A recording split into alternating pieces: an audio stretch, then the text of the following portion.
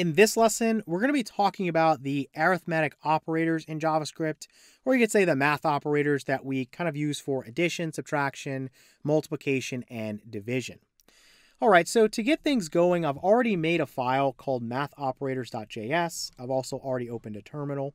And I want to just go to MDN really quickly. You can get to this page by Google searching MDN space arithmetic operators, and this should be the first result.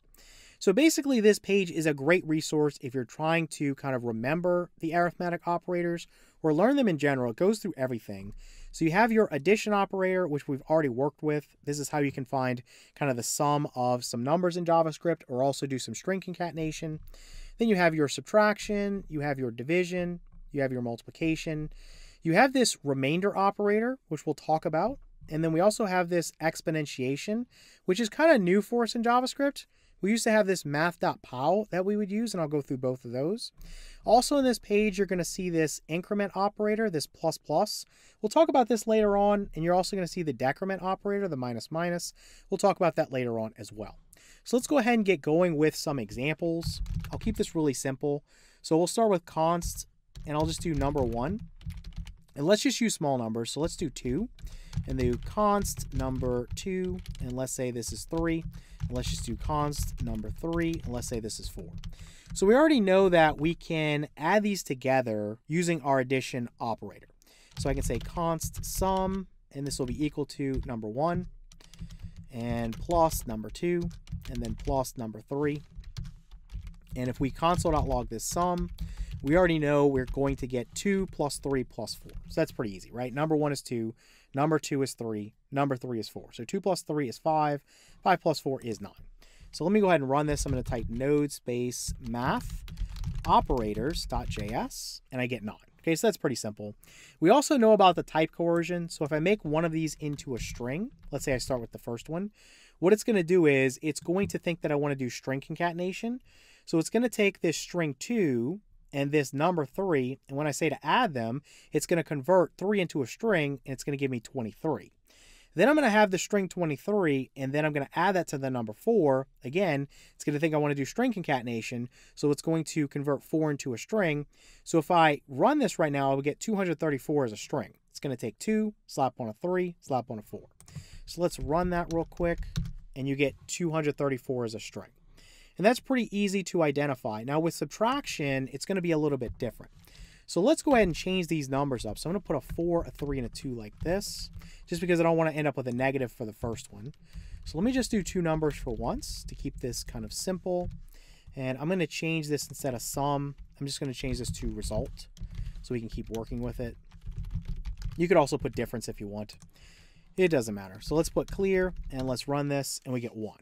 So what we have here is number 1, which is 4, minus number 2, which is 3, which is obviously 1. So that's pretty easy to do as expected. But let's say that I change this one into a string. What do you think is going to happen? There is no string concatenation with the minus operator. So what's going to happen is JavaScript's going to say, hey, I know what you meant to do. You meant to do the number 4 minus the number 3. So now we're going to see type coercion work differently. And so what it's going to do here is it's going to convert 4 into a number. And so if we run this, there will be absolutely no change. And in fact, you see the color is still yellow, which results in us having a number. You can even do type of result, and you'll see that it's still a number. So let's run that. You do get number. So let's erase this real quick. And this is true unless you put something in here that JavaScript can't kind of coerce into a number. So let's say I just wrote 4 like this. You're going to have the string 4 minus 3. That's not going to be a number. So that's going to be NaN, not a number. So let's run this, and you get not a number. Okay, so if you get something like this, you need to just be aware of what the possible causes are. And it's, in the case of subtraction, you put something in there that it couldn't convert into a number. All right, so that's pretty easy. You also need to know about kind of multiple operations. So let's say I did addition and subtraction together. So let's say I first did number 1 plus number 2, and then over here I did minus number 3. Well, this guy is going to go left to right. We're going to talk about order of operations in the next lesson. I don't want to get too far ahead of myself, but basically what's going to happen is number 1 is 4, and number 2 is 3. So it's going to add those two together first. So 4 plus 3 is 7. Then it's going to move on to the next operation, which is minus number 3. So it's minus 2. 7 minus 2 is 5. Now, it doesn't always work this way. If you have addition and subtraction, they're considered to be on the same level, so it works it from left to right. But if I had multiplication and division or something that had a higher priority, it would execute those first. Again, we'll talk about that in the next lesson. So let's just go ahead and clear this and run this real quick. And we do, in fact, hit 5, right? 4 plus 3 is 7. 7 minus 2 is 5. All right, so let's move on now and talk about multiplication. And we can just use the numbers we already have. The multiplication operation is done with the asterisk. So I'm going to put one there, and you can put one here if you want to. You can multiply 3 numbers. That's not a big deal. So 4 times 3 is 12. 12 times 2 is 24.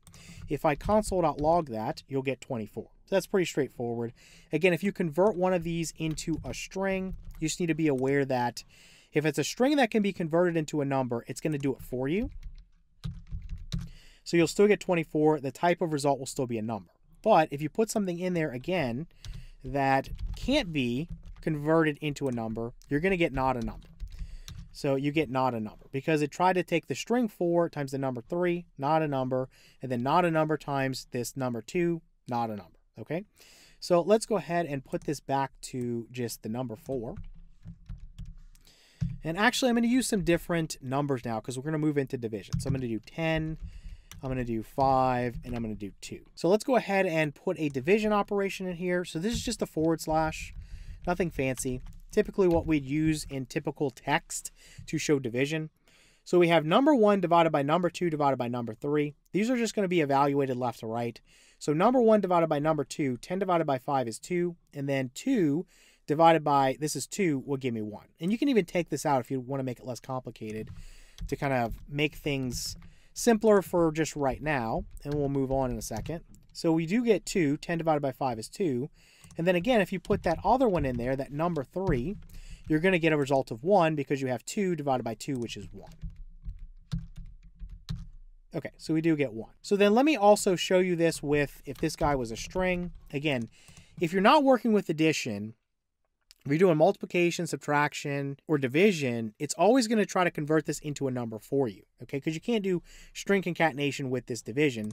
So if I run this right now, I'm going to get the exact same result because it is able to take the string 10 and convert it into a number. Again, if you put something in here like 10, like this, it can't do anything with that, so it's going to give you not a number as a result. So you just need to be aware of that when you're programming. Now, let's talk about this remainder operator. Okay, this is done with a percentage sign. And to do this, I'm going to change my numbers up a bit. I'm going to make this a 4. And let's go ahead and do number 1 divided by number 2. And let's just see what we get from that. So it's not going to be a whole number anymore. So we're going to get 2.5. So that's 10 divided by 4. And if you punch that up on a calculator, you'll verify that's what it is. But what happens if I change this, or I can actually do this on another one. I'm going to put const remainder is equal to number 1. I'm going to use my percentage symbol, and then number 2. What this is going to do is it's going to figure out, well, 4 can go into 10 how many times? Well, it goes in 2 times. This is whole number amount. So what's going to be left over? Well, again, if 4 goes into 10 2 times, you think about 2 times 4 is 8, and the difference between 10 and 8 is 2. So the remainder is 2. So if I console.log my remainder here, I'm going to get 2.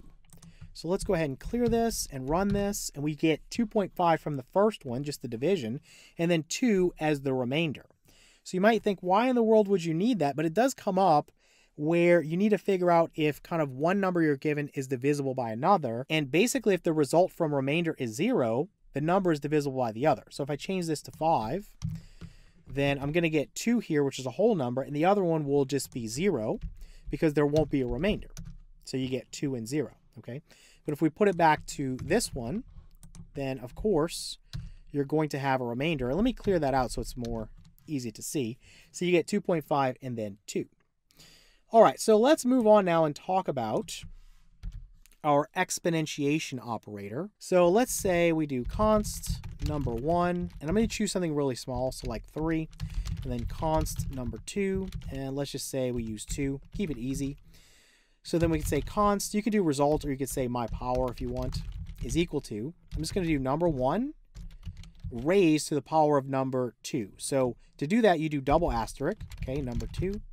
And what this is going to do is it's going to take this number right here on the left side and raise it to this number right here on the right side. So basically this one, number 1 is the base and number 2 is the exponent. So you would have 3 squared or 3 to the second power. So console.log this my power variable, which will be 9, right? 3 times 3 is 9. 3 to the second power is 9. So CLS and then run it and you do get 9. And you can change this up. If you want to do something like 3 to the 5th power, which is 3 times 3, which is 9, times 3 again, which is 27, times 3 again, which is 81, times 3 one more time, which is 243. Let's go ahead and see that real quick, just as an example, and you get 243. So that's pretty straightforward. And again, it works the same way. If I try to put a string in there or something like that, then it's going to do some type coercion for me, and it's going to give me the same result, okay? The other thing we talked about kind of in the last lesson was if you're using Booleans like true and false, it'll coerce true into a 1, it'll coerce false into a 0. So we know that if you raise something to the power of 0, you get 1. Okay, hopefully you remember that from math class. So let's say that this guy I just put as false. And so what you'd have here is 3 raised to the power of 0, which by definition is 1. So let's clear this and run it, and you do get 1. Okay. Now if I put true here, what am I going to get? True gets coerced into a value of 1, so 3 to the first power is just 3. So if we clear this and run it, you get 3. Okay, so that's all very straightforward. We didn't have this for the longest time. This is sort of a newer operator. We used to use something called Math.pow, so I can show you that real quick. So this is built into JavaScript as well. So let's say my power2 is equal to, we'll go Math.pow, okay, and you can see it comes up as a shortcut in your editor.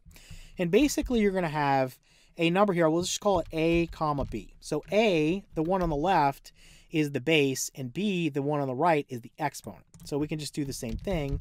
Number 1 and number 2, okay? And let's just change this back to 2, or we can actually make it 3 just to keep it kind of fresh. So we would have what? 3 to the third power is 27. So if I console.log my power and then also my power 2, I'm just going to get 27 and then 27 again on the same line. So let's go ahead and run this, and we get 27 and 27 again on the same line. So that's pretty much it for this one. Working with kind of math operators in JavaScript is really simple and straightforward.